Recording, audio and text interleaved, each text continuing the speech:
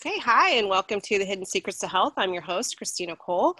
I'm a certified health coach as well as a functional diagnostic nutrition practitioner. And the purpose of the podcast is really to start showing people how to incorporate more holistic, natural healing modalities into their life and start seeking health that lasts long term versus getting those quick fixes that a lot of times we get through Western medicine. And so today I have a special guest, Reverend Desiree Joy Sparrow. She's coming to us from Long Island. She is a 500-hour certified yoga instructor with thousands of hours of education.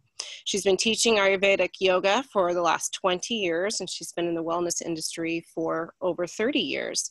She is also a CBD educator, and she's going to teach us today a bit about Ayurvedic yoga and how you can incorporate CBD into that practice for additional health benefits. So welcome, Desiree. Thanks for joining me. Thank you for having me. I'm excited to be here and share this amazing plant. Yeah, I've really been excited by how much I've learned, and I've also been really surprised by the phenomenal PR job that's been done over the years to really hide the benefits of cannabidiol, really, and not to mention all the benefits of just hemp itself and all the things it can do for us. So how did you get into Ayurveda? So I was introduced to Ayurveda from one of my yoga teacher trainings. Like you mentioned, I have thousands of hours of formal training in yoga, but it wasn't until I delved into a specific training that introduced me to an Ayurvedic doctor. So our teacher is Dr. Naina. She's based in New York City, and she really kind of blew my mind when she started talking about the various doshas, which, I'll explain what that is. But I really felt like I was finally able to understand myself and my imbalances, as well as my family members' imbalances, as well as my students' imbalances. And I find myself even now dealing with, somebody perhaps that's rude at Target, just having an imbalance. I'm like, oh, they're having a vata imbalance. And this is how the language is in my house now. And I'm able to really hone in and very specifically address those imbalances. So it's a beautiful ancient science that's been around for over 5,000 years. It's interesting that in modern day or Western medicine, we're going back to the ancient teachings, but there's a lot of wisdom within this method. And so I started incorporating that into my teaching, and really Ayurveda means life or science of life. So Ayur means life and Veda means wisdom, and there is wisdom within nature. So this is really how I live my life, and it's really shifted things tremendously for me. Yeah, it's, I think as we go through some of these awakening processes and the shifts that we start making are really pretty phenomenal. My own personal journey was just really trying to figure out what was going on with my health and deciding that what I was getting as an option from Western medicine really wasn't going to cut it for me. I just didn't really feel like those were valid responses to what was going on. Right. And so I had that experience with that blow your hair back information from functional medicine. And I always feel like we really find where we should be in the world and what we should be learning and teaching when something really just is super impactful when we start to put it together. Mm-hmm. So I appreciate and really love what you are doing and how you're helping everyone and your own personal journey, because I think that's such a big part of it. Mm-hmm. So I think one of the questions people are going to want to know is, what are the doshas? Where are they located? How do you identify them? So I'm not to be a little braggy, but I am to be a little braggy. So now, because I've been studying this, I can look at somebody and know what their dosha is. And it's pretty cool. In the beginning, I was really sort of overthinking it. So Ayurveda believes in the 5 element theory. And that means that the 5 elements exist in all of nature, but they also exist within us. Okay. And with that being said, we're going to have some that are a little bit more dominant than others. We do have people that are what we call tri-doshic, which have like 33.3 percent of each. Wow. I'm married to a tri-dosha, which is an interesting dynamic. But I am Pitta Vata. So what that means is, so we have the 5 elements. We have earth, we have water, we have fire, we have air, we have ether or space. So Pitta, because I'm Pitta Vata, Pitta is fire and water. If we were, or if I was, or other Pittas were fire and air, we would absolutely combust. Pittas are very intense. Type A. It's the #1 reason why I practice yoga, and yoga is a part of my life. Very driven. We achieve goals, but a lot of times we have too many things on the burner, and they, or pittas like myself, are very, very prone to injuries because moderation, this word moderation, does not exist for us. So it's funny, you know, you're laughing because I think you probably resonate with that because you have some pits in you for sure. Yeah. You know, when I'm going for another certification, so, you know, I'm ordained and people are like, okay, what else are you doing, Desiree? It's just part of my nature. Mm-hmm. But if I go too fast, I'm going to burn out. And usually for a pitta, it involves us getting very, very ill to the point of bedridden or injured. For us to stop. Think of like a racehorse, right? I'm just thinking of the people that I know in my life that are that way. Right. And that's really interesting. Yeah. Yeah. So we tend to burn out. We tend to heat up very, very quickly. So in order to balance that, we need the opposite. So pittas usually are going to be at hot yoga classes. They're going to be in kickboxing class. I just got out of spin class. So I allow myself to have a bit of pitta in my week to kind of burn it off. But the yoga helps to balance it out. And specific yoga, like grounding yoga, therapeutic yoga, or yin yoga. So that's pitta. I also like to use the Winnie the Pooh characters because I think most people understand the Winnie the Pooh characters because they're so familiar with us. So a pitta out of balance looks like Rabbit in Winnie the Pooh after Tigger just ruined his garden. So he's just like annoyed. I always say that pittas first go-to emotion when we're out of balance is that we get really annoyed very easily. So everything pisses us off, everything. And people are not good enough, they're not strong enough, they're not smart enough, and we just sort of like, get out of the way, I'm going to do it. And then we tend to rather burn the trail and then kind of like take bodies with us if we're not slowing down. So that's pitta. Then we have vata. Vatas are more like piglet. They're not confrontational. So piglet is kind of like a nervous wreck, right? So he's always like, oh, poo, this is going to happen. Or he's worried about things. And vatas are made up of air and space. So we have very highly creative beings. I'm also vata. They're usually into the spiritual realms. They're really amazing artists. But they can sort of float away like a helium balloon if they're not grounded. Vatas will forget to eat, especially if they're involved in their work. Usually it's their art or their writing. And then they tend to be very forgetful. Their first go-to emotion, again, is like the piglet tendency, which is fight, or instead of the pitta's fight, but the vata is going to be like, I have to get out of here. So there's a lot of escapisms. They're really good escape artists, vatas. So hey, the puppy there, when a vata is feeling sort of challenged, they have this really amazing way of like, okay, I'm going to check out of this situation. So they love, again, like I would say like Kundalini yoga, yoga that's going to open up the upper chakras, so your third eye and your crown.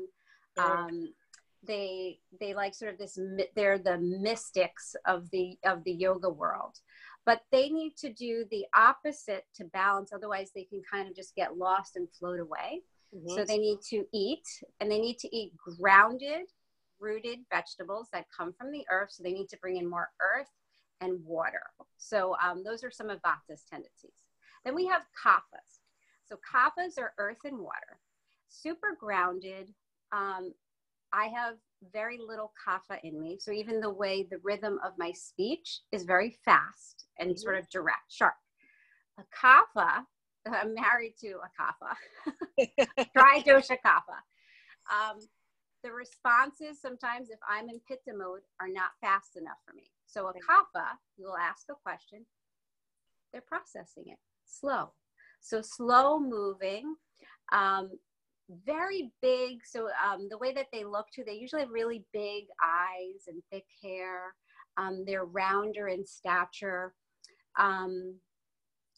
They like routines. They're really good at routines. But a kapha has to be very careful because they can really get stuck in their routine.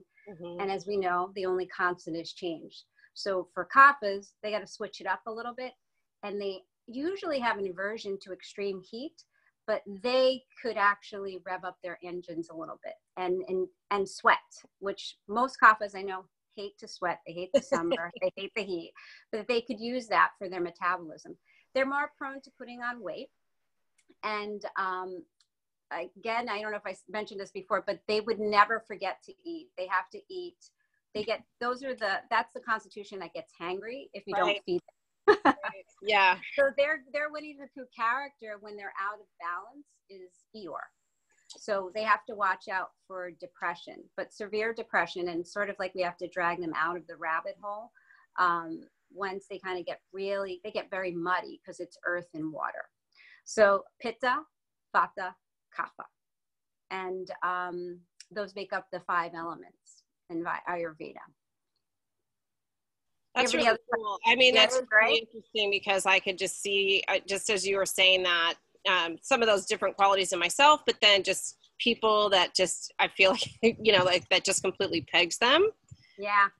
So that's super interesting. And I mean, I would probably help society in general if we all were recognizing these different things, because we would treat each person differently, more suited towards how they actually like to process information. Absolutely. Yep. And in more of a holistic way, because we're going to have our bad days. And when I see a student out of balance or imbalance, I'm like, oh, they're having an imbalance. And so they need a little bit more of this so that I even know how to approach them when they walk in the door. And I also know how to approach their practice with the verbal cueing. It's pretty amazing. That's amazing. Yeah. I'm going to pause this just real quick. All right. So you were talking earlier about how you have incorporated Ayurveda into, CBD into Ayurveda.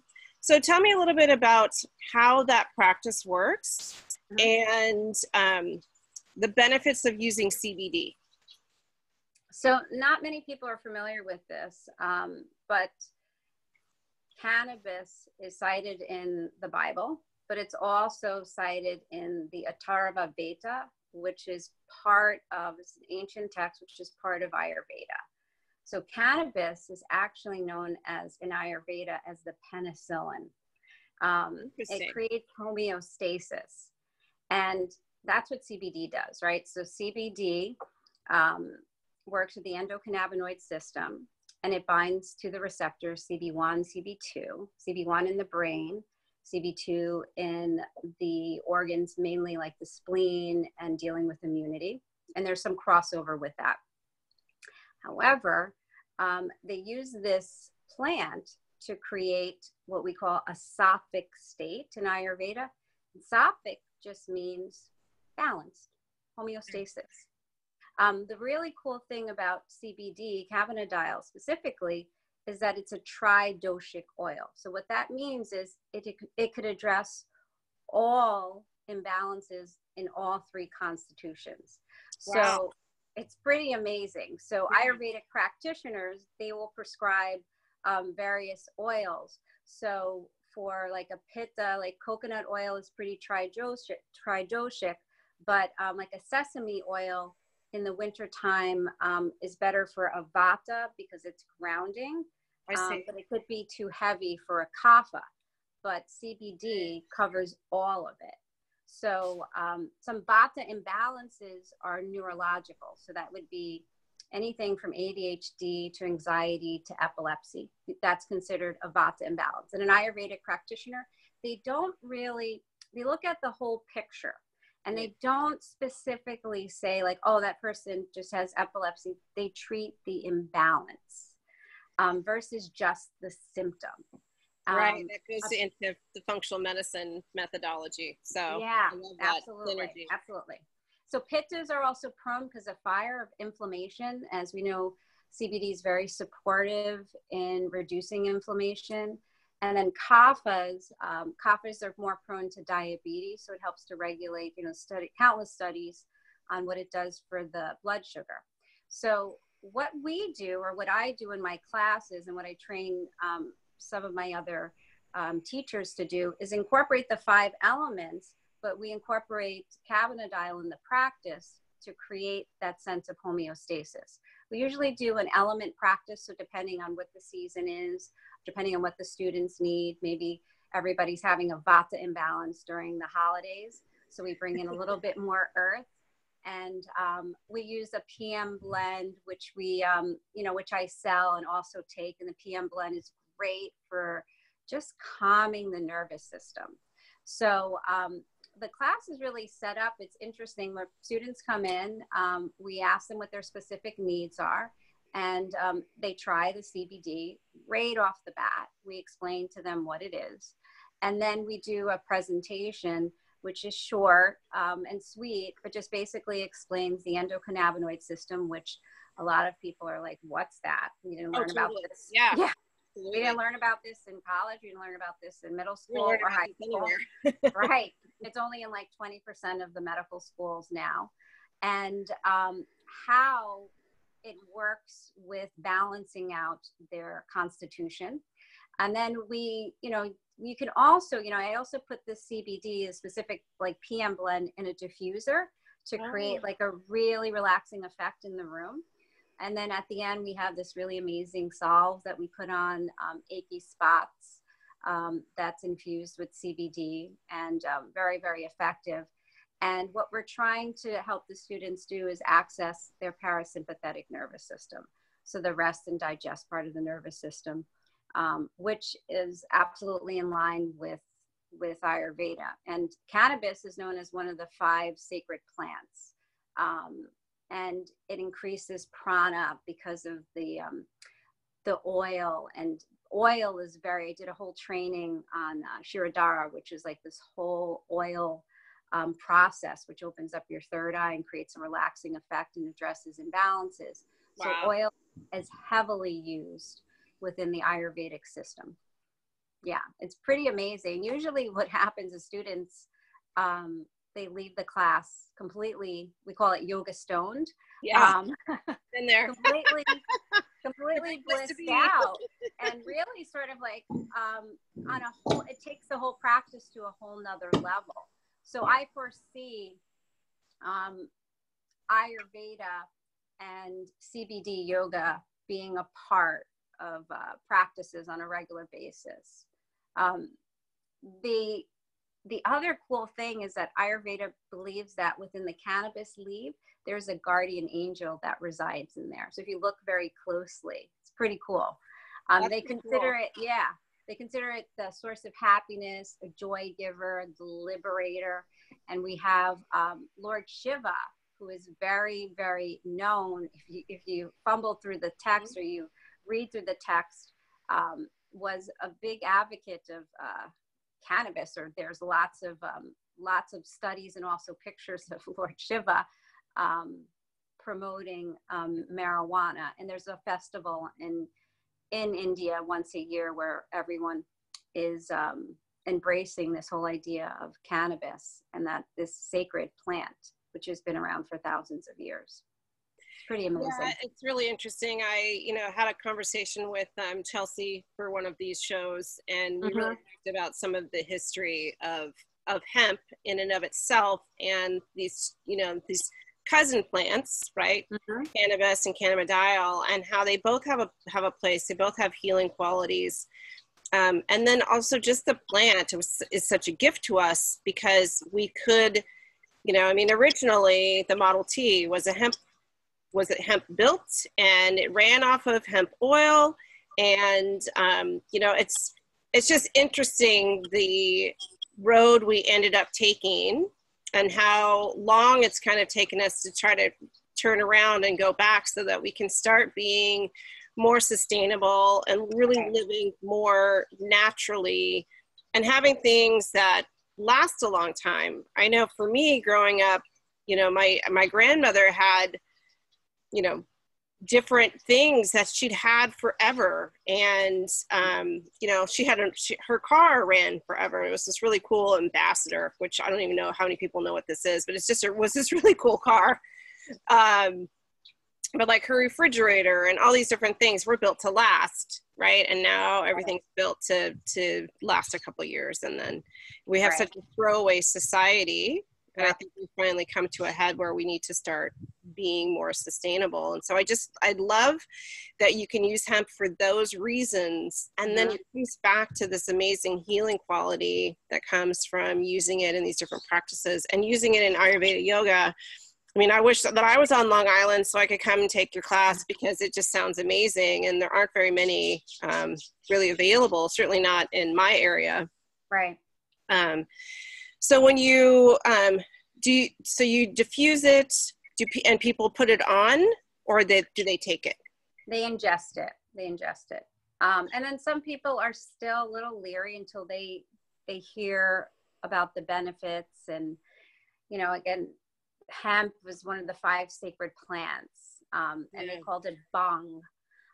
Also, a lot of people don't know this, but ganja it's a Sanskrit word. And it's just been used as slang, but it's part of it. It's so funny, right? That there's this word, the more I kind of delve in, I'm like, it's just completely mind-blowing. So they ingest it, and some people won't ingest it, but usually somewhere in the midpoint, as we're explaining, just the misinformation about this plant and how it was politically driven to motivate that criminalize this plant, and then also racially driven, and just the history of all that. People are like, oh, I didn't even know that. But I'm like, the Declaration of Independence was written on hemp, the first American flag. So it's just about like educating. And then once you explain that the endocannabinoid system is the largest self-regulating system in the body, we know about our endocrine system, we know about our circulatory system, we know about your respiratory system, but why don't we know about this endogenous system, this largest endogenous system, and how important it is, and how we became deficient? And we also are very transparent, like, okay, so also think about the rise in diseases. So I myself was diagnosed with an autoimmune last year, which totally blew my mind, because I'm a yogini, and I have a very, very clean diet. And even when, I was like 95% vegan, when we eliminated that little bit of dairy, I was still having symptoms. And really, my integrative medicine doctor was the one that said, I don't know, I think maybe you should take CBD. And I said, there it is again, this CBD.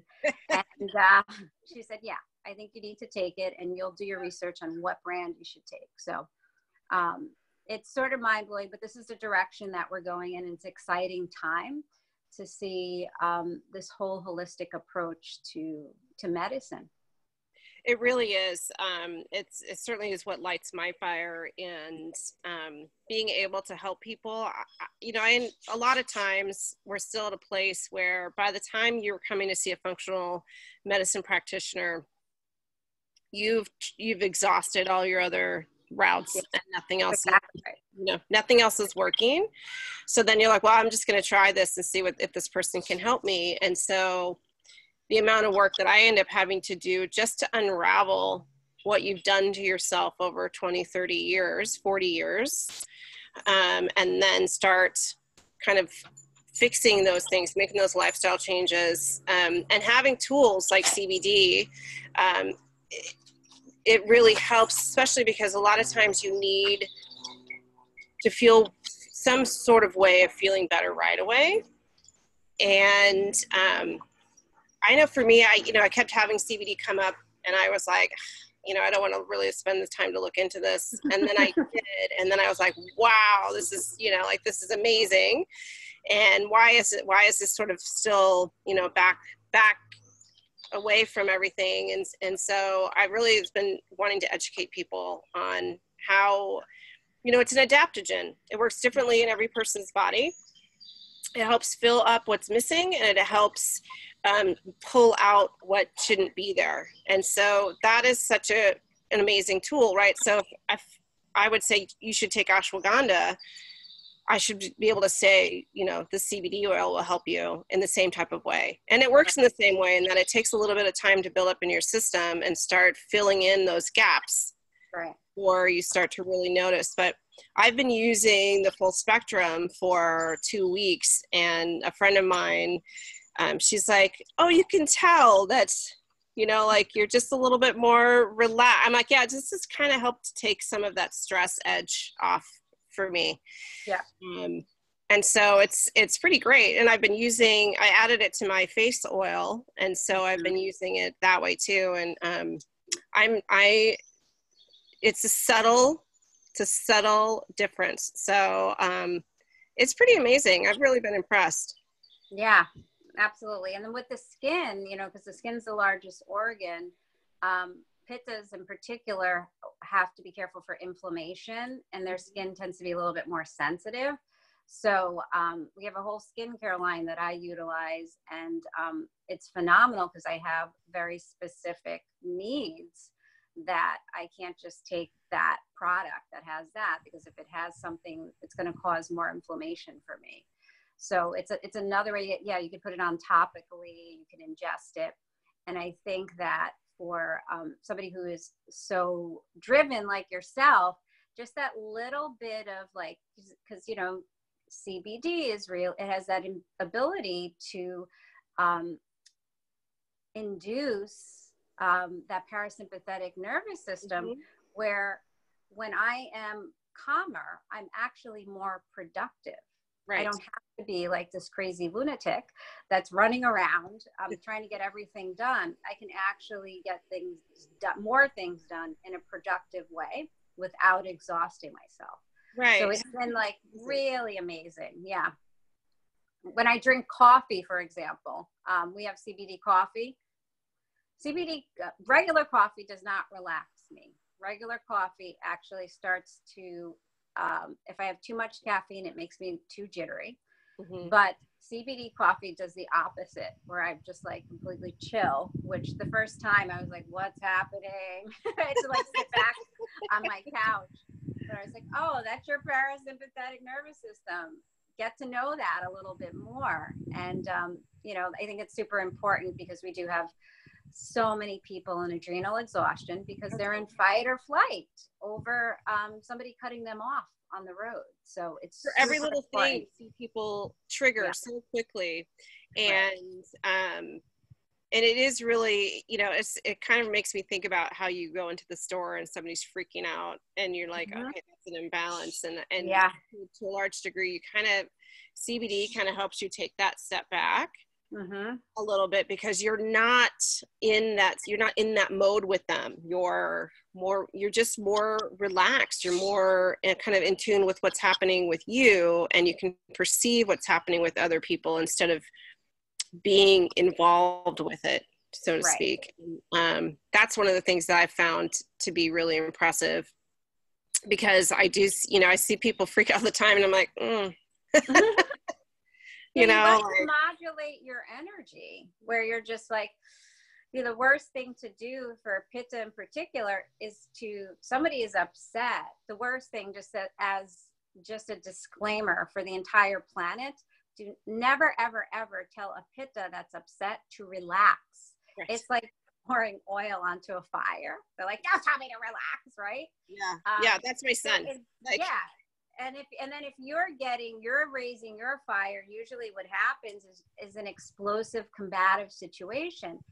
But if you learn to modulate your energy and sort of dial it back and get more grounded and see them and also hear them and recognize them, it's just it's such a phenomenal way for even communicating with each other, and really avoiding a lot of unnecessary arguments, because you really understand what that person's going through. Or the same thing with the Vata. If they're blowing you off, it's probably because they just forgot. Because Vatas could just be really forgetful and all over the place. And so it's a beautiful way to really understand it. And I think the marriage between CBD and Ayurveda, which has always been there, but reintroducing it in modern day society is so essential right now, because where people are in health crisis. So this is chronic stress is 80% of the reason why most people go to the doctor is a stress related situation. And I was watching the Human Longevity Project, and Reed Davis is the founder of Functional Diagnostic Nutrition. And he was talking about, he's like, I'm in the industry and I can tell when I'm like too far over into this fight or flight. And so teaching everyone how to recognize and pull it back in, and different tools that you can use to do that, because you know, we're shortening our lifespan. We're extending our road to dying is what we're extending instead of our road to living. And that's because we're always stressed out. We take different medications that dry us out and have all these different side effects. And so you end up on this, you know, this arsenal of drugs. You don't feel any better. And then you start to get that despair, right? So that's sort of how our health care has been going, and it's really sad, and it doesn't have to be that way. Right. And so using a lot of tools to me is the answer, right? So starting to figure, like making lifestyle changes, making dietary changes, incorporating a practice like Ayurvedic yoga. If you are that person that needs to burn the energy, like doing a little bit of both. Right? Just like you said, like you had a spin class and then you have your more grounding yoga practices, like do it, like giving yourself those gifts. You're so much more present and available to give back to the people you care about, a career that you're interested in, and just pursuing the things that you want to have in life. You're able to show up and do that. And I think that that's part of, when people start finding that, I think we're going to have a different path in society. This will be a lot more joy. Absolutely. And you know, again, like Ayurveda means like the wisdom of life and wisdom in nature. And that exists within us. It's a mirror. So empowering people to remember that they already have this wisdom. We already come built with this wisdom. I mean, there's sacred geometry within the folds of our ears, within the fist of our hands. It's a beautiful, beautiful thing.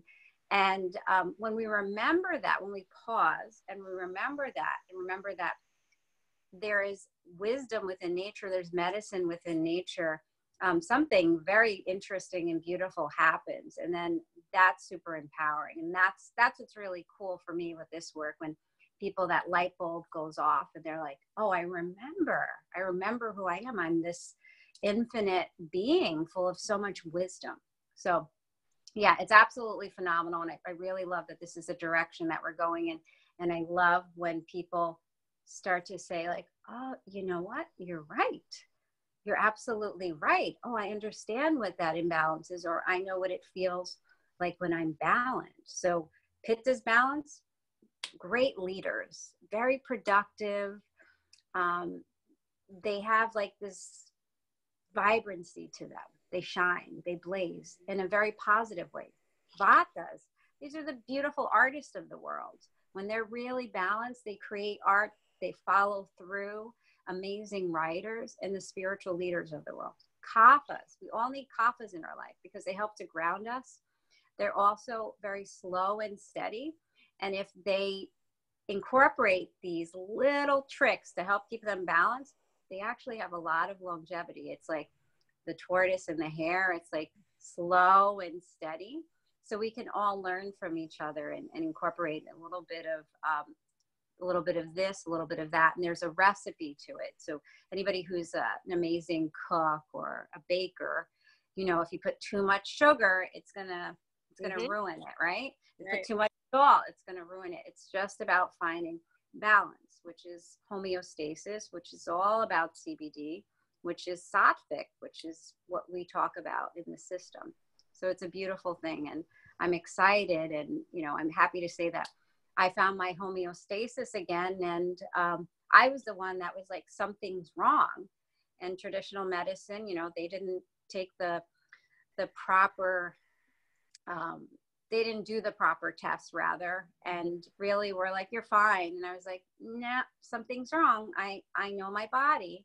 And it really took somebody kind of digging in there and really investigating from a spiritual level, from an emotional level, Absolutely. from a physical level. I mean, this is the first time I sat on a couch with my doctor, and she talked to me and examined me for over an hour, which mind-blowing. And this is what this is all about. It's about a holistic approach to things. Yeah, that's amazing. I love hearing that. More and more practitioners are coming out that incorporate this, and you should always be spending an hour with your primary doctor for them to get to know you, because if they're just looking at an intake form and, you know, asking 2 or 3 questions, you're just not going to get down to what's really going on with someone. And that was my experience as well. It was just like, well, I was just getting older, and I was like, no, that's not what's happening here. And right. And it's just like, well, your labs look fine. And now that I know how to read labs from a functional perspective, I'm like, my labs did not look fine. Right? They really didn't look fine. But, you know, it's not a lack of desire to help. It's a lack of having the tools to help, because Western medicine has largely been hijacked by pharmaceutical companies, and they really spend the time to teach you like symptoms solution instead of looking at the whole body. And it hurts my heart a bit when I have clients that try to go to their practitioner and they're told, like, who's putting these crazy ideas in your head that you need, you know, these labs, or you need this information. But then, you know, then they have someone like me who's like, well, here's another route to get the same information so that we can get to the bottom of what's going on with you. Absolutely. Yeah. And then to holistically address the core issue, not the symptom, because that's like trying to put something on a branch and then keep putting things on a branch. The branch is going to eventually break. You need to go to like the trunk, go to the core issue.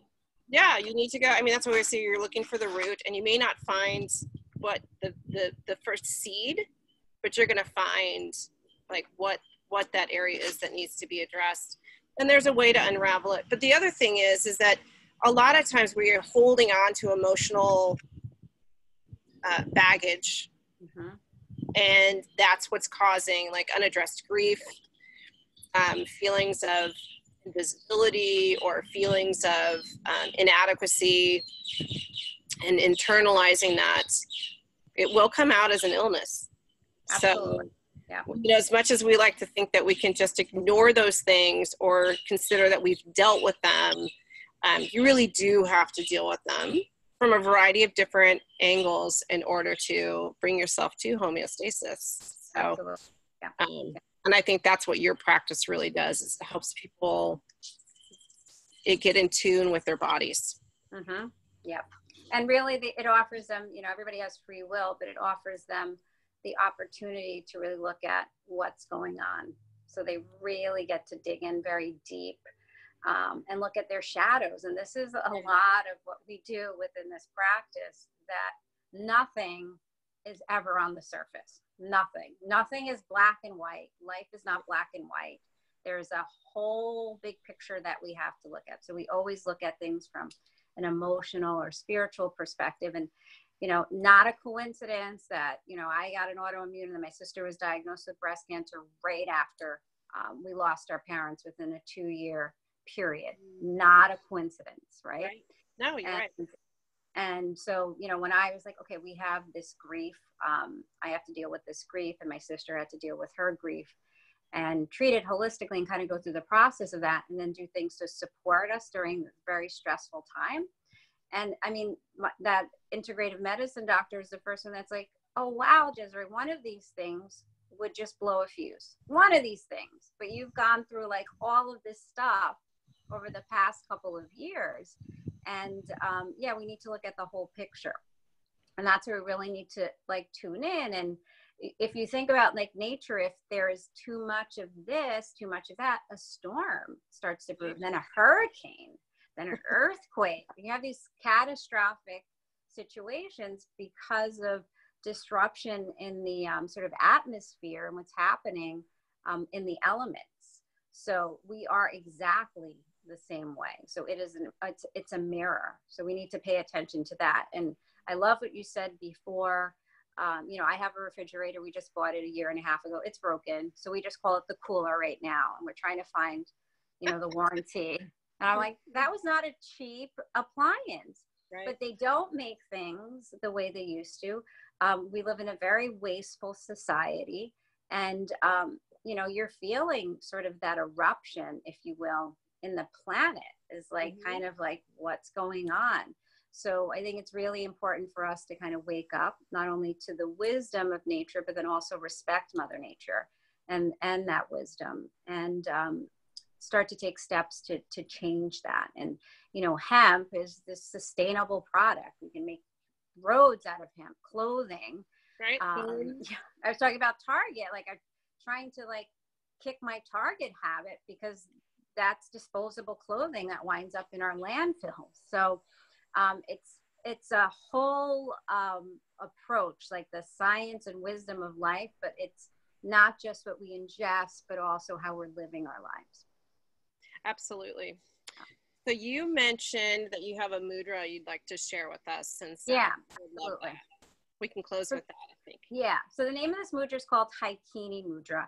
And this is just a really easy way for you to check in with yourself to see where you're imbalanced or possibly. So whatever dosha is dominant at that time. So what you do is you're just going to rub your hands together to create heat. So I'm Pitta Vata, so my fingertips are usually very cold all the time. So if you have Vata in your constitution, you may have to rub a little bit longer to create heat. Good. Then what you're going to do is you're going to take your fingertips and touch all 10 finger pads together, and then bring it right in front of your heart. And then close your eyes, take a nice deep breath in, and a long, slow breath out. I really want you to tune into the rhythm, the pulse. So notice the pulse between your fingertips. See if you can get a sense of which pulse is more dominant.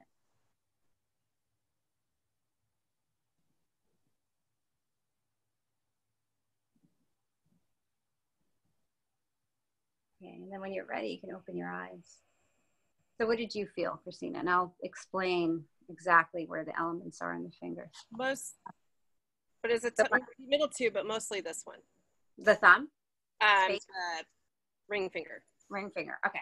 So we have earth is your pinky. Water is your ring finger. Fire, of course, is your middle finger. Space is your pointer. Air is your pointer, and then space is your thumb that hangs out here. So it seems that your water is pretty dominant right now, the water energy right there. So how are you feeling?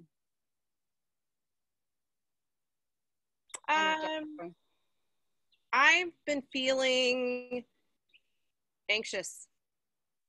So it may be that your body is asking you for more grounded energy, asking you to pull in a little bit more earth and water, maybe to hydrate even more, and just to slow it down a bit.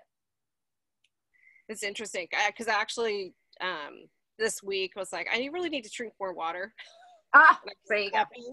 Been upping what I've been drinking, but also you know, it's like, as I'm doing these job transitions, that's one of the things that I'm like, okay, I have that hurry up and do this. Yes. And having to like make myself like it's happening as it should be happening. Absolutely. Yeah. So it's your body's like, way of communicating with you to slow it down, to hydrate. It's pretty interesting. So before we close, because this is, I felt like this is one of the most interesting things. So when we met our Ayurvedic teacher, what she does is she looks at you very inquisitively, and you're like fascinated and like terrified at the same time. Yeah. You're like, what do you see? What do you see? Right. She can read your aura and also your shadow to show you where your imbalances are. And she actually, her kids, one of her kids is a cardiologist, one's an oncologist. Wow. When they run out of answers, mom comes and does the rounds at Mount Sinai Hospital. Oh, wow. Yeah. When they're like, Mom, I don't know what to do, mom comes around. So she also checks your pulse, and she can check the pulse if somebody's pregnant, and check the baby's rhythm, and tell the mother if the baby's going to be pitta kapha or kapha pitta. Wow. She knows the constitution. But when she explained our rhythm, because we're all vibration, right? And so when a pitta is like, they're like vibrating like very like a street lamp, just humming like too fast. A vata is kind of like that rhythm like that. Yeah. And a pitta's not a pitta, a kapha is more like slow and steady. So when she was explaining, when she's reading our pulses, a pitta's pulse is very strong and steady, like a drum beat. A vata's is like a snake. So it's like boop, boop, and then it stops, and it's like, oh, I'm here. Oh my gosh. Wow. Yeah. So it's erratic, and that's very, very prominent. And for a vata that's having an imbalance, or just vatas in general.